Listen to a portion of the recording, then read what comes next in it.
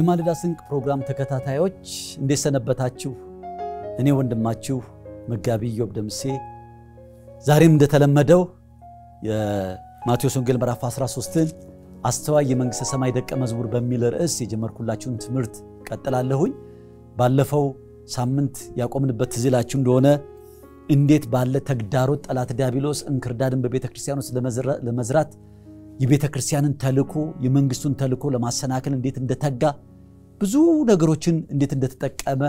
ተመልክተን መጨረሻ ላይ ያወራ ሥራ ምዕራፍ 8 ላይ ከፍተኛ ስደት እንደመጣ ከፍተኛ ስደት እንደተነሳ ይሁን እንጂ ቤተክርስቲያን በዛ ውስጥ እንዴት በርትታ እንደሄደችና ቅዱሳን የመንግስቱን ወንጌል እየሰበኩ ብዙዎች እንዲድኑ ምክንያት እንዴት እንደሆነ አይተናል። እና ዛሬም ከዛ ነው የምንቀጥለው እንጸልያለን።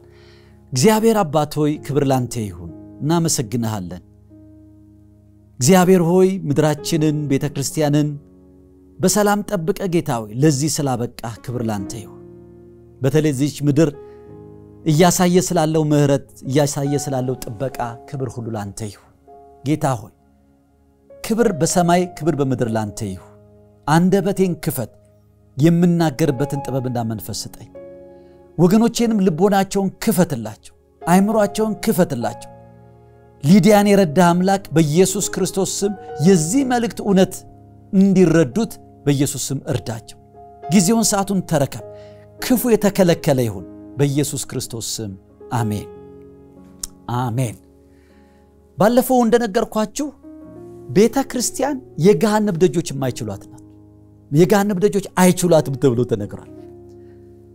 የዚህ ዓለም የጨለማው ዓለም ገዢ ክፉ ደግሞ የሚፈራው ቢኖር ቤተክርስቲያን ብቻ። በዓለማችን ላይ ብዙ አይነት ተቋሞች ብዙ አይነት ድርጅቶች አሉ። የሚፈራው ነገር የለም። እሱ የተባበሩት መንግስታትም ይሁን የዓለም በጦር ጉዳይም ይሁን በምንም ጉዳይ የተሰባሰቡትን እሱ የሚያስፈራው አይደለም። እንደውም ሊመራቸው ሁሉ ይችላል። ነገር ግን ቤተክርስቲያን ናት ይሄንን የጨለማውን ኃይል መስበር የምትችል። ስለዚህ ጠላት ዲያብሎስ እስከ መጨረሻው ነው የሚተጋው ቤተክርስቲያንን ለማፍረስ፣ የቤተክርስቲያንን ጤንነት ከንቱ ለማድረግ፣ ተልኮዋን እንድትረሳ ለማድረግ። ደግሞ በሂስትሪ ማየት እንችላለን። ቤተክርስቲያንን በብዙ አቅጣጫ ላይ ገብቶ ቤተክርስቲያን ከጨዋታ ውጭ ወጣ፣ ከተልኮዋ ውጭ ወጣ፣ ሃይማኖታዊ ድርጅት ብቻ ሆና የኖረችበትን ታሪክ እናውቀዋለን። እና ባለፈው የሐዋርያ ሥራ ምዕራፍ 8 ላይ እንደነገርኳችሁ በቤተክርስቲያን ላይ ከፍተኛ ስደትን ቢመጣ ቤተክርስቲያን ግልት እንደውም ጭራሽ የደረሰው ከባድ ስደት፣ ሞት፣ ግድያው ጭራሽ ቤተክርስቲያን ከአንድ ቦታ ወደ ብዙ ቦታ እንድትስፋፋ አደረጋት። ስለዚህ እግዚአብሔር እያሸነፈ ሄደ ማለት ነው። እንደውም ተስፋዬ ጋቢሶ የሚዘምረው መዝሙር አለ። የሰናፍጯን ቅንጣት ቢዘራት ጌታ በምድር እንድትበቅል ይላል። ያ ጉልበተኛ መጥቶ ረገጣት ይላል። ነገር ግን አልተሳካም፣ ወጣች፣ አደገች፣ ሄደች ይላል። እግዚአብሔር ይመስገን። በኢየሩሳሌም የነበረችው ቤተክርስቲያን አሁን በዓለም ዙሪያ እየተበተነች መጣች። ስለዚህ ቁጭ ብሎ አሰበ ጠላት ዲያብሎስ፣ እንዴት ነው አሁን እቺን ቤተክርስቲያን ማፍረስ የምችለው? ኃይለኛ ስደት የሚያበዛት ከሆነ ይሄ ደግሞ ለኔ ህልውና አደጋ የሚያመጣ ከሆነ ምን ማድረግ አለብኛል? ያካሄድ ለውጥ አደረገ። ዋናው ዓላማው ቤተክርስቲያንን ማፍረስ፣ ዋናው ተልኮ ግን ስትራቴጂው ከጊዜ ወደ ጊዜ እየተለዋወጠ ይሄዳል። አሁን ደግሞ የመጣበትን መንገድ ተመልከቱ። የሐዋርያ ሥራ ምዕራፍ 8 ላይ ከባድ ስደት እንደመጣ ብቻ አይደለም የሚነግረን። በሰማሪያ ፊልጶስ ሄዶ ወንጌል እንደሰበከ ጌታን እንደተቀበሉ ብዙ ሰዎች እንመለከታለን። እና ብዙ ሰዎች ጌታን ተቀበሉ። በዛው ሲሞን የሚባል ጠንቋይ አብሮ ጌታን እንደተቀበለ እንሰማለን። እና እንደውም ከፊልጶስ ጋር ይተባበር ነበር ይለናል። ቁጥር 13 ላይ ሲሞንም ደግሞ ራሱ አመነ፣ ተጠምቆም ከፊልጶስ ጋር ይተባበር ነበር፣ የሚደረገውንም ምልክትና ታላቅ ተአምራት ባየ ጊዜ ተገረመ ይላል። ከዛ በኢየሩሳሌም የነበሩ ሐዋርያቶች በሰማሪያ ሰዎች ጌታ እንደተቀበሉ፣ በፊልጶስ አገልግሎት ጌታ እንደተቀበሉ በሰሙ ጊዜ ሄደው ያችን ቤተክርስቲያን መልክና ስርዓት እንዲኖራት ለማድረግ ክፉ እንዳይጠቀምባት የክፉ ድል ፈንታ እንዳያገኝዛ ሄደው ሊያደራጁ ሊያቀኑ ሊያስተካክሉ ሐዋርያው ተልኮ ሲሄዱ ለካ ፊልጶስ ወንጌል ሰብኮ ብቻ ነው የሄደው እንጂ ቸርቿን መልክና ስርዓት አስይዞ አልሄደም። ምክንያቱም ወንጌላዊ ነው። ወንጌል እየሰበከ ነው የሚሄደው። ሌላው ደግሞ መጋቢ ደግሞ ያደራጃል ያስተካክላል እንትን ያደርጋልና እነዚህ ሰዎች መጥተው ሲመለከቱ ስለ መንፈስ ቅዱስ ሙላት ለካል ጸለየላቸው አንዳንድ የሚስተካከሉ ነገሮች ነበሩ እያስተካከሉ ከዛ ስለ መንፈስ ቅዱስ ሙላት ሲጸልዩላቸው ሲሞን የሚባለው ሰው የጴጥሮስን ጀርባ ነክቶ እናንተ የምታደርጉትን ማለት እጅ በመጫን መንፈስ ቅዱስ ሲሰጥ ስላየ ነው እና እናንተ የምታደርጉትን የምንዳደርክ ሂሳቡ ስንት ነዋል ከዛ የሆነው ነገር ታውቃላችሁ ቁጥር 20 ላይ ጴጥሮስ ግን እንዲህ አለው የእግዚአብሔር ስጦታ በገንዘብ እንድታገኝ አስባልና ብር ካንተ ጋር ይጥፋ ልብ በእግዚአብሔር ፊት የቀና አይደለምና ከዚህ ነገር እድል ወይም ፈንታ የለህም እንግዲህ ስለዚህ ክፋትህ ንስሐ ግባ ምናልባትም የልብ ሐሳብ ይቅር ይልህ እንደሆነ ወደ እግዚአብሔር ለምን በመራራ መርዝና በአመጽ እስራት እንዳለ አያለሁና ሲሞን መልሶ ካላችሁት አንዳች እንዳይደርስብኝ እናንተ ወደ ጌታ ለምኑልኝ አላችሁ ስሙኝ ጴጥሮስና ዮሐንስ የሚያውቁት ታሪክ ነገር የለም ሲሞን ማን ይሁን ምን አያውቁ ምክንያቱም እነሱ ወደዛ ጉባኤ መጡ ወደ ሰማርያ ሲመጡ አማኞች ተቀበሏቸው ከተቀበሏቸው መካከል አንዱ ሲሞን ነው ምናልባት ያሳረፏቸው የተንከባከባቸው መካከል ሲሞን ነው አንዱ ስለዚህ ሲሞን መንፈሳዊ ነው አማኝ ነው ብሎ ነው እነሱ የሚያስቡት በኋላ ላይ ነገር ግን እንዳነበብኩላችሁ ይሄ ሰው የጴጥሮስን ነክቶ ስንት ብር ልስጥ እናንተ የምታደርጉትን እኔ ማረግ እንድችል እኔ መገልገል ሳይሆን እንዳገለግል እኔ ራሴ ከናንተ እንዳንዱ እንደዋናዎቹ እንደሆን ምን ላድርግ ብለዋል ጴጥሮስ በነፃ የሚሰጠውን የእግዚአብሔር ነገር በገንዘብ ፈልጋል ብር ካንተ ጋር ይጥፋ አብሎት በመንፈስ ነው የተመለከተው በመራራ መርዝና በአመጽ እስራት ተይዛ ያለው አለ አይገርምም ወገኖች ጴጥሮስ አሁን ጴጥሮስ አይደለም ይያናግራሉ ለጴጥሮስ መገለጥ መጣለት ይሄ ሰው የክፉ መልእክተኛ ነው ጠላት ዲያብሎስ በዘዴ በረቀቀ መንገድ የጽድቅ አገልጋይ አስመስሎ በቤተ ክርስቲያን ሊገልጠው ያለ ሐሰተኛ ሐዋርያ ነው ሐሰተኛ ነብይ ነው ገና ነው ነብይ ያልሆነም እኮ ገና ነው ሐዋርያ እኮ አልሆነም አሁን አሾልኩ ያስገባው ነው ገብቷል እኮ በቃ አማኝ ሆኗል እኮ ፊልጶስ አላወቀውም እኮ ከቅዱሳን ጋር መተባበር ጀምሯል ነገር ግን በቤተ ክርስቲያን ውስጥ መናፍስትን መለየት ነበር በመናፍስት መለየት የዚህ ሰው የታሪክ ታወቀ እንደውም መጽሐፍ ቅዱስ ሲነግረን ይሄ ሰው ምን አይነት ሰው እንደነበር ታውቃላችሁ እነ ጴጥሮስ አያውቁም ይሄንን ሲሞን ከቁጥር 8 ጀምሮ ማየት ትችላላችሁ ሲሞን የሚሉት አንድ ሰው ግን እኔ ታላቅ ነኝ ብሎ እየጠነቆለ የሰማርያንም ወገን እያስገረመ ቀድሞ በከተማ ነበር ከተናናሾችም ጀምሮ እስከ ታላላቆች ድረስ ታላቁ የእግዚአብሔር ኃይል ይህ ነው እያሉ ሁሉ ያደምጡት ነበር ከብዙ ዘመን ጀምሮ በጥንቆላ ስላስገረማቸው ያደምጡት ነበር ነገር ግን ስለ እግዚአብሔር መንግስትና ስለ ኢየሱስ ክርስቶስ ስም እየመሰከረላቸው ፊልጶስን ባመኑት ጊዜ ወንድሞችም ሴቶችም ተጠመቁ ሲሞንም ደግሞ ራሱ አመነ ይላል የሲሞን ታሪክ ምንድነው ለአንድ ቀን አይደለም ለብዙ ዘመናት በሰማርያ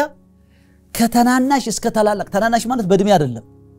ተራ ከሚባለው ሰው ጀምሮ የከበሩ እስከሚባሉ ድረስ አንድ የተስማሙት ነገር ምንድነው ሲሞን ማለት እግዚአብሔር የታላቁ የእግዚአብሔር ኃይል የሚሰራበት ሰው ነው ብሎ አምነዋል የእግዚአብሔር ሰው የሚሰራበት እግዚአብሔር ከተባለ ስሙ የእግዚአብሔር ሰው ነው ማለት ነው ዘማን ኦፍ ጋድ ማለት ነው እንደዚህ ነው ብለው ቢጠሩት ጠንቋዮች ነበሩ ሌሎች እንዲሁም ይሞካክሩ እኮ ነበሩ እነሱን ጠንቋዮች ይሏቸዋል ሲሞን ግን ባሳማኝ ሁኔታ የእግዚአብሔር አገልጋይ ብሎ ራሱን እኔ ታላቅ ነኝ ብሎ በታምራትና በድንቅ አስደንቋቸው ነበር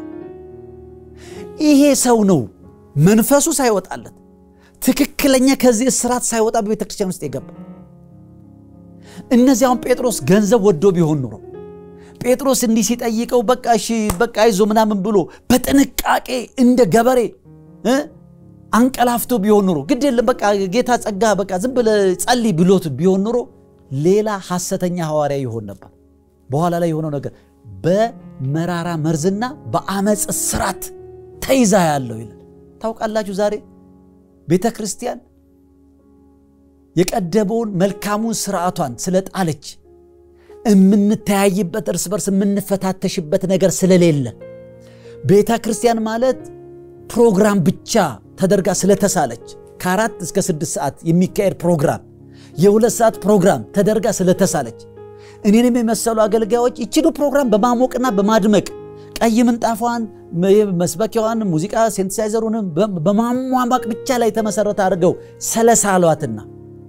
እውነተኛውን የክርስቶስን አካል ህብረት ስለጣለች ዛሬ ብዙ ሐሰተኛ ሐዋርያት ብዙ ሐሰተኛ ነቢያት በክፉ መንፈስ ተነስተው መድረክ አጣበዋል ወገኖቼ ብንሰበሰብ አብረን ብንሆን መንፈሱ ይገለጣል መንፈሱ ይለያል እግዚአብሔር ነብይ ብቻ ነው እንደሚሰጠው እግዚአብሔር ሐዋርያ ብቻ ነው እንደሚሰጠው መናፍስን መለየት አይሰጥም እንደ እግዚአብሔር ክፉን መለየት አይቻልም እንዴት ነው ሰይጣንን የምናስበው ለአንዳንዶቻችን ሰይጣንን የምናስበው የሮቤ ፎስ ፕሮግራም ላይ ወይ አርቤ ፎስ ፕሮግራም ላይ ጮም ይወጣ አርገን ነው የምናስበው እንዲህ አይነት ሰይጣን የለም ወገኖች ይሄ አንዱ ነው ነገር ግን ራሱን የብርሃን መልአክ አርጎ አገልጋዮችን የጽድቅ አገልጋይ አድርጎ እኮ ማስነሳት እንደሚችል መጽሐፍ ቅዱስ ይነግረናል እንደውም በመጨረሻው ዘመን ብዙ ድንቅና ተአምራት እንደሚያደርጉ ይናገራል ይሄ ብቻ እንዳይመስላችሁ ጳውሎስና ሲላስ ወንጌልን እየሰበኩ በነበረበት ጊዜ እኮ ያቺ ማርተኝነት መንፈስ የነበረባት ሴት የሐዋርያት ሥራ ምዕራፍ 16 ላይ የመዳን መንገድ የሚነግሯችሁ የልዑል አምላክ ባሪያዎች ናቸው ያለች እኮ የማርተኝነት መንፈስ የውቃቤ መንፈስ የነበረባት ሴት እኮ መልእክቷ እኮ ፐርፌክት ነው እውነት እኮ ነው በዛን ጊዜ እነ ጳውሎስን ያመነ አልነበር እነዚህ አሳቾች ናቸው ብሎ ዓለም ሁሉ ነው የጠላቸው ይሄ ክፉ መንፈስ ያደረባት እቺ ሴት ግን እውነት ነው የተናገረችው እውነት ስለተናገረች ግን የእውነት መንፈስ አልሰራባት ዛሬ ብዙ ጊዜ ሰዎች ሲናገሩ እከሌ ሐሰተኛ ነብይ ነው ወይ ጤነኛ ነብይ ነው ሲባል እንዴ የተናገረው ነገር ትክክል እኮ ነው እንትኑ እኮ ትክክል ነው በኔ ህይወት ተፈጽሟል አልተፈጸመም ብለው ይከራከራሉ ይሄ የኬጂ ትምህርት ነው በመንፈሳዊ ዓለም በቤተ ክርስቲያን የደቀ መዝሙር ትምህርት ነርሰሪ ገና ግሬድ ያልገቡ ሰዎች የሚማሩት ትምህርት ነው ይሄ የምንለይበት መንገድ ኑሯቸውን እያያችሁ በፍሬያቸው መሰላቸው ነው ተብሎ የተጻፈ ሰይጣን አያውቅም እኮ አንልም ሰይጣን የኔና የናንተን የወገብ ጅማት ሊፈታ የሚችል የራሱ የሆነ ዕውቀትና ብቃት ያለው መጽሐፍ ቅዱስ ይሄን ነው የሚነግር ነገር ግን ከእግዚአብሔር ዕውቀት በላይ አይደለም እኛ እሱን ምናሸንፈው የሱን ስራ ከንቱ ምናደርገው በእግዚአብሔር ዕውቀትና በመንፈስ ቅዱስ እርዳታ ብቻ ነው ወገኖች እኔም ቤተሰቦቼ በጥንቆላ ውስጥ በዚህ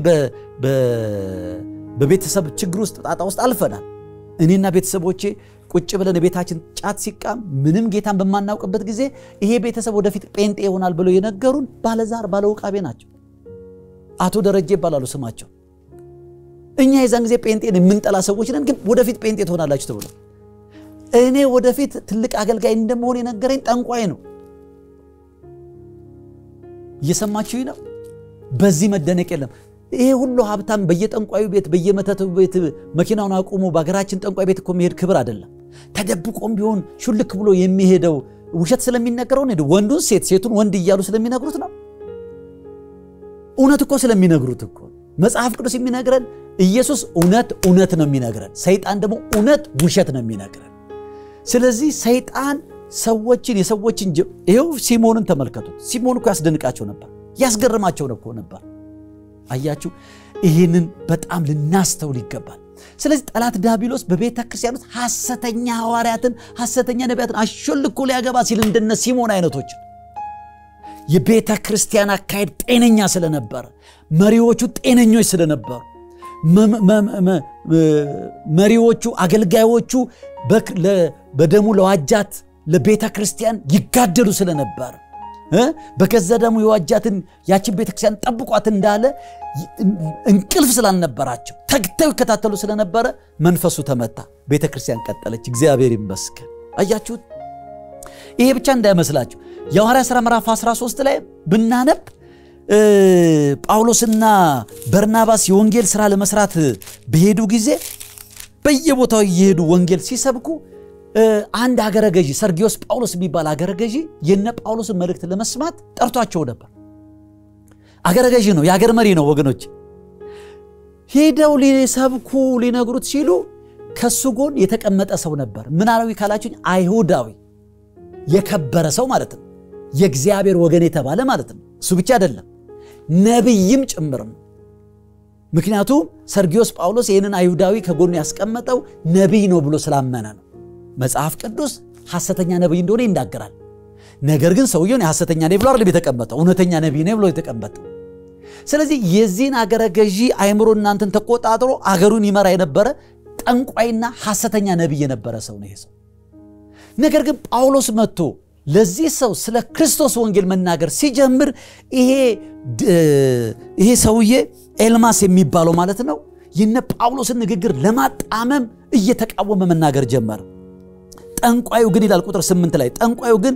ኤልማስ ስሙ እንዲሁ ይተረጎማል አገረ ገዡን ከማመን ሊያጣምም ፈልጎ ተቃወማቸው ይላል የተቃወማቸው ምንድነው ተቀለ እናንተ ሐሰተኞች እናንተ የቆየው የከበረው እምነታችንን ለማጥፋት የመጣችሁ ምናምን ይያለ ልክ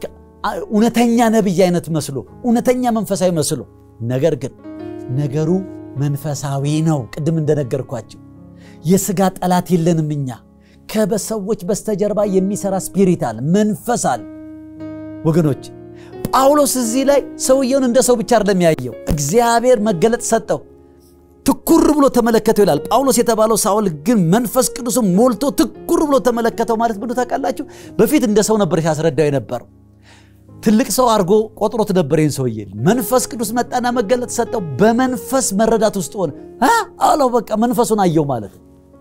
ከዛ ምን እንዳለው ተመልከቱ አንተ ተንኮል ሁሉ ክፋት ሁሉ የሞላብ የዲያብሎስ ልጅ የጽድቅ ሁሉ ጠላት የቀናችሁን የጌታን መንገድ ከማጣም አታርፍምን አሁንም እነሆ የጌታች ባንተ ላይ ናት እውር ትሆናለህ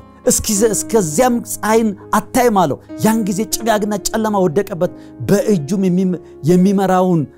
የሚመራውን እየዞረ ፈለገ በዚያን ጊዜ አገረ ገዢው የተደረገውን ባየ ጊዜ ከጌታ ትምህርት የተነሳ ተገርሞ አመነ ይላል አሁን ተመልከቱ እኮ መንፈሳዊ ውጊያ ነው ይያልኳችሁ እኮ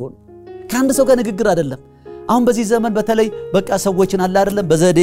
በጥበብ አላለም እንዲ በእውቀት ምክንያታዊ በሆነ መንገድ ነው ወንጌል መስበክ አለ እንዲህ አይነት ነገር ወንጌል በኃይል ነው የሚሰበከው ወንጌል በመንፈስ ነው የሚሰበከው ወንጌል በሰው ጥበብ አይሰበክም በእግዚአብሔር ጥበብ ነው የሚሰበከው ብዙ ሰዎች በመንፈስ ተቀጣጥለው ወንጌል ሰብከው ምን ብለው ስንት ነገር መተው ወደ ስነ መለኮት ትምህርት ቤት ገብተው ስነ መለኮት ትምህርት ከተማሩ በኋላ መንፈሳዊ ነገሩን ይጥሉትና በመንፈስ ቅዱስ ላይ መደገፉን የመንፈስ ቅዱስ ምሪቱን ይጥሉትና መጨረሻ ላይ ዝም ብሎ ንግግር ብቻ ይሆናል ፍሬ ቢስ ያረጋናል ወገኖቼ ይሄ ማለቴ የስነ መለኮት ትምህርት አያስፈልግም ይያልኩ ነው እየተማርኩ ነው ያለው ባላንስ ግን ያረጋ ያስፈልጋል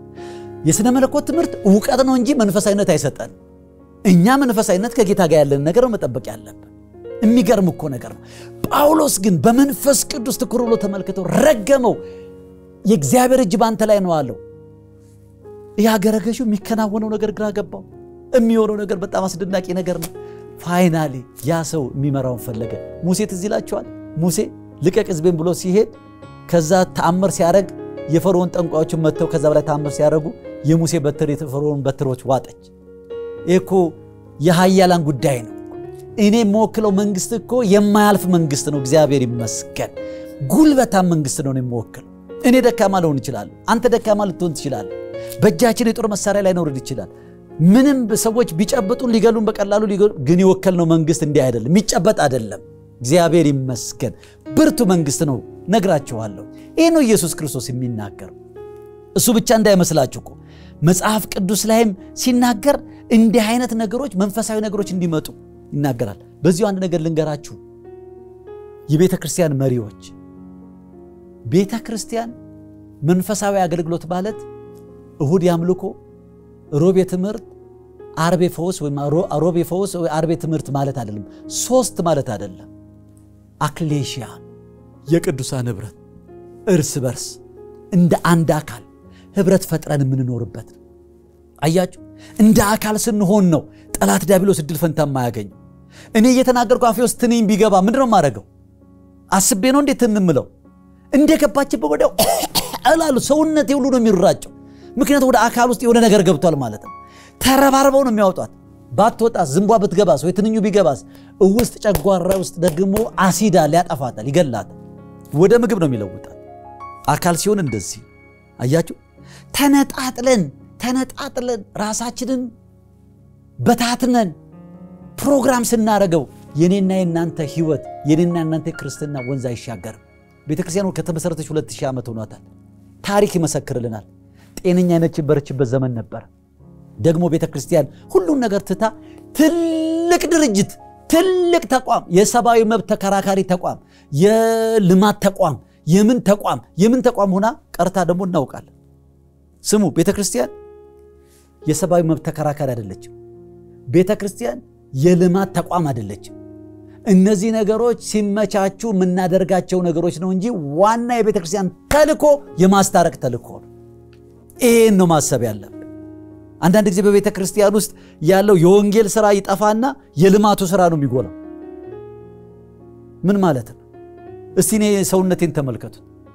አንድ ሰው በሰውነቱ ሳያድግ ጭንቅላቱ ብቻ ቢያድግ አይወድቅም እግዚአብሔር እኮ ይሄንን አካል ቁመት ሲጨምርልን እጅንም አይምሮንም አፍንጫንም እኮ ኩል ያሳደገ ስንት መንፈሳዊ ነገራቸውን የጣሉ አብያተ ክርስቲያናት ስንት ትልልቅ ህይወት የሆኑ በጣም በስም ምናቃቸው ቤተክርስቲያን ኃይለኛ የሆነ የልማት ሥራ የሚሰሩ ኃይለኛ የሆነ ወይ ደግሞ ምን ልበላችሁ ግን መንፈሳዊ ነገር በድርቀት የተመቱ ስንታል አዎ እኛ እንደ አማኝ በመንኖርበት ምድር በአግባብ በስርዓት ስለ መብትም ይሁን ስለ ልማትም ይሁን ችግሮኞች ስለ መድረስም ይሁን እናረጋለን ይሄንን እናረጋው ማረክ ስለሚጠበቅብን ነገር ግን ቤተክርስቲያን ሁለቱንም አይደለች ቤተክርስቲያን የክርስቶስ አካል ሚሽኗም ሰዎችን በወንጌል መድረስ ሰዎችን ከእግዚአብሔር ማስታረቅ ከእግዚአብሔር ጋር የታረቀ ሰው እሱ የሰውን መብት ማክበር ያውቃል ከእግዚአብሔር ጋር የታረቀ ሰው እንዴት ውጤታማ ስለሌላው መቆም ያውቃል ስለ ወንድሙ መሟገት ያውቃል ዛሬ ቤተክርስቲያን ይሄንን ሁሉ ያረጋችሁ ዛሬ ቤተክርስቲያን የምትደክምባቸው መንገዶች አሉ ታዋቂ ለመሆን ምናልባት ስመጥር ለመሆን ማለት ድምጻችን እንዲሰማ በማለት የተለያየ ነገር በማለት ቤተክርስቲያን የምትደክምባቸው መንገዶች ሊኖሩ ይችላሉ ነገ አንድ ነገር ልንገራችሁ በእግዚአብሔር ፊት ጤነኛ ብንሆን ሌላው ነገር ሁሉ ይመጣል እግዚአብሔር ይመስገን አያችሁ የቤተክርስቲያን ተልኮ ጠላት ተግዳሮት የሚያደርገው ቤተክርስቲያን ለማፍረስ ነው ይሄ ብቻ እኮ አልቀረም ፋይናሊ የሐዋርያት ሥራ ምዕራፍ 15 ላይ ብትመለከቱ ጠላት ዲያብሎስ በስውርም መጣ በፊት ለፊትም መጣ አልሆንለት ቢል እጁን አጣብሮ አልተቀመጠም የስህተት ትምህርቱ ነው ደግሞ ይመጣ በመጨረሻው ዘመን ሰዎች የሚያስቱ የአጋንንት ትምህርት ያደመጡ ሃይማኖትን ይክዳሉ ይላል አሁን ደግሞ የስህተት ትምህርቱ ነው መጣ የሐዋርያት ሥራ ምዕራፍ 15 ልታነቡት ይችላልላችሁ የሐዋርያት ሥራ ምዕራፍ 15 ላይ አንዳንዶችም ከይሁዳ ወረዱና እንደ ሙሴ ሥርዓት ካልተገረዛችሁ ትድኑ ዘንድ አትችሉም ብለው ወንድሞችን ያስተምሩ ነበር ይላል ሌሎች ሰዎች ተነሱ ምንም ይሉ ከወንጌሉ ልዩ ወንጌል የሚሰብኩ ሰዎች ተነሱ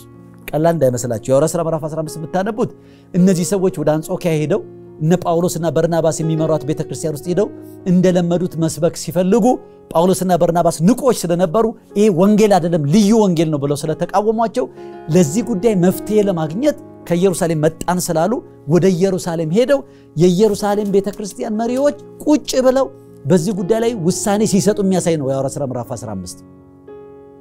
ነገር ግን እነዚህ ሰዎች በብዙ ቦታ ሄደው ብዙ ነገር አበላሽተዋል ለምሳሌ ወደ ገላትያ አብያተ ክርስቲያናት ሄደው እዛ ከኢየሩሳሌም ነው የመጣነው ሐዋርያቶች ሰላም ይሏቸዋል እኛም እነ ጴጥሮስ እናውቃቸዋለን እነንተና እናቃለን ሰላም ብሏቸዋል ይያሉ እንግዲህ በዛ ዘመን ከኢየሩሳሌም የሚመጡ ከሐዋርያቶች ጋር የሚመጡ እንዴት ሪስፔክት እንዳላስቡት እኛ ክፍለ ሀገር ይደልና ገለግል የአዲስ አበባ ቅዱሳን ሰላም ይሏቸዋል ስንል ደስ ነው የሚላቸው እኛ እንኳን እዚህ በኢትዮጵያ ውስጥ ተቀምጠን ከአሜሪካ ከአውሮፓ ከተለያየ ቦታ መጥተው የሚያገለግሉ አገልጋዮች እኔ ከአሜሪካ ነው የመጣሁት እኔ ከንትን ቦታ ነው የመጣሁት ሲሉ ራሱ በጣም ትልቅ ሪስፔክት አለን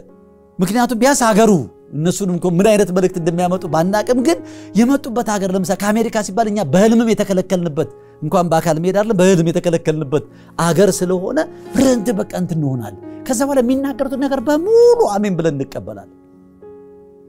እንትና አለ እርግማን አለ ፊታችሁ ከስቷል ምናምን ይያሉ ይሰብኩናል አንዳንዶቹ መጥቶ አዲስ አበባ ይመጡና እርግጠኛው የምግብ እጥረት አለብን ችግሮች አሉብን ግን ይሄ ግን ምንም ማለት አይደለም ይሄው ያገኘን ያማራብን ነው አሁን እግዚአብሔር ይመስገን አያችሁ እነዚህም ከኢየሩሳሌም መጣን ስላሉ ሰው ይቀበላቸው ነበር ግን መልእክቱ ምንድነው ባጭሩ ክርስቶስን በማመን ብቻ ሳይሆን የሕግን ሥራ በመፈጸም ጭምር ነው ብለው በሌላ አነጋገር ምንድነው አንድ ሰው አማኝ ከመሆኑ በፊት መጀመሪያ አይሁዳዊ መሆን አለበት ከዛ ነው አማኝ መሆን የሚችለው የሚል ነው መልእክቱ ባጭሩ ግን ትክክል አይደለም የልዩ ወንጌል ነው ይሄን መልእክት የተቀበሉ የገላትያ አብያተ ክርስቲያናት ብትመለከቱ እንዴት ባለ ችግር ውስጥ ገቡ በእምነት የሚገኘውን ጽድቅ ተቀበለው መንፈስ ቅዱስን ተቀበለው በሐሴት በደስታ ይኖሩ የነበሩ ሰዎች ስለ ክርስቶስ ብዙ ዋጋ ከፍለው ያ ሁሉ መከራ ያላሸነፋቸው ሰዎች በዚህ በስተት ትምህርት ድንዛዜ ላይ ወደቁ ገላትያ ምዕራፍ 3 ቁጥር 1 ላይ ስታነቡት ለእውነት እንዳትታዘዙ አዚም ያረጋባችሁ ማለት የመተተባችሁ ማለት እኮ ነው አዚም ማለት መተት ማለት እንደዛ የነበሩ ፓሽኔት የነበሩ ስለ ወንጌል እንቅልፍ ያልነበራቸው በገቡበት በወጡበት ቦታ ሁሉ ወንበሩ ላይ እንኳን እዚህ ላይ የሚቀመጠውን ሰው ለክርስቶስ ማርካለሁ ይያሉ እጃቸውን እየጫኑ ይጸልዩ የነበሩ የተነቃቁ ቅዱሳን አሁን በቃ ዘናሉ ማለት ተውት ማለት ነው ድንዝዛሉ አሁን እንደደነዘዝ ነው ማለት ነው እግዚአብሔር ከዚህ ያውጣል እንደደነዘዝ ነው ማለት ነው ነገር ግን የአንጾኪያ ቤተክርስቲያን አገልጋዮች ግን እንደዚህ አልነበሩ እነ ጳውሎስ ግን ቅጥረኞች አልነበሩ ደሞዝተኞች አልነበሩ የሰማዩ መንግስት አምባሳደሮች ስለነበሩ ደሞዛችን ከሰማይ ነው ብለው ያስቡ ስለነበረ ለመንጋው እስከ ዋጋ መክፈል ድረስ ይሄዱ ስለነበረ የስተት አሰራር በዛች ቤተክርስቲያን ውስጥ አልሰለጠነ ወገኖች ከዚህ የተነሳ ያቺ ቤተክርስቲያን ተጠብቃለች ሌሎች ቤተክርስቲያን ግን ደንዝዘው ዛሬ ሚስጥር ትምህርቶች እንደቀላል የሚሰበኩ እንደቀላል ዛሬ ስንት አይና ወጣል በመድረክ ላይ የስተት ትምህርቶች የሚናገር እኔ አንድ ጊዜ በቴሌቪዥን ስናገር አሁን ስሙን በጠራው ቅር የሚላችሁ ሰዎች ትኖራላችሁ ብዬ ነው በጣም ሐዋርያቶችን እናንተን እየተሳደበ ሲናገር ሰው እኔ ደነገጥኩ ራሱ ቴሌቪዥኑን ላጠፋ ሁሉ ፈለኩኝ ጆሮዬ ነው ምንድነው ብዬ ይሄን ያህል የረከሱ መልእክቶችን የሚያስተላልፉ ሰዎች ዛሬ በአደባባይ ላይ እየተናገሩ ነው ዛሬ ከነሱ ጋር ህብረት እናርግም እየተባለ ነው ያለው ህብረቱ ምን አይነት ህብረት ተቋማዊ ህብረት ነው መንፈሳዊ ህብረት ነው የምንፈልገው ይሄን ራሳችን በወሰን አለብን እግዚአብሔር ይመስገን የእግዚአብሔር መንግስት ግን ተጠሪነቷ ለራሱ ለእግዚአብሔር ስለሆነ እግዚአብሔር እናመሰግናለን ዛሬ እንደቀላል ምን ተዋቸው ስንት አስተምሮቶች አይደሉም እንዴ በየሳምንቱ ላይ እንደ 52ቱን ሳምንት 52 አይነት ስብከት እንዲሰበክ አድርገን አይደል ዛሬ መመኑ ከመሬት ተነስቶ ልል የሚል ያረግነው ልል ዝም ብሎ እኮ ነው ልል የሚለው ይቆማል ይነሳል ዛሬ የሚያሳዝን መመን ያደረግነው ኮኛ ነው እግዚአብሔር ይጠይቀናል መስተካከል አለብን በቃ ነው ታይምስ ኦቨር ማለት ይሄ በቃ እግዚአብሔር ወደ ልባችን እንድንመለስ ያያረገ ነው አብያተ ክርስቲያናት በተለይ ሜን ላይን ቸርችስ እግዚአብሔር ድል ሰጥቷችሁ በዚህች ምድር ላይ ረጅም ዘመን ያሳለፋችሁ ቆም ብላችሁ ልትመለከቱ ይገባል ፍሬያማ የነበራችሁበት ዘመን ውጤታማ የነበራችሁት ዘመን የትኛው አካሄድ ነበር የነበረው ቀይ ምንጣፉን ማሳመር ፑልፒቱን ማሳመር ነው ወይንስ እርስ በርስ ህብረት ፈጥሮ ህዝቡን ሰራተኛ አድርጎ በህዝቡ ህዝብን መድረስ ነበር ልናስተውል ይገባል የሚቀጥለው ሳምንት ቀጥልላችሁ አልጨረስኩትም ወገኖቼ ጌታ በነገር ሁሉ ይባርካችሁ ተባረኩ አሜን